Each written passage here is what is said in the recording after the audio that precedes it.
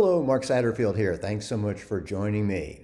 Today we want to talk about the second part of our three-part series on branding your business, and specifically, how do you brand it to attract more affluent clients? How do you use a brand to develop those all-important relationships?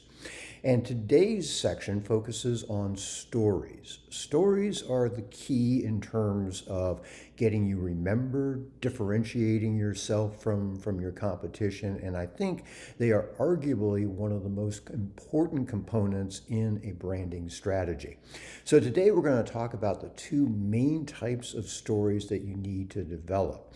I also give you a very easy to follow template for creating stories. I give you some case examples from a number of businesses that sell to affluent and wealthy clients. And even if they aren't in your particular niche, I like to have you think about how they're using these stories and how you might apply them to your own business.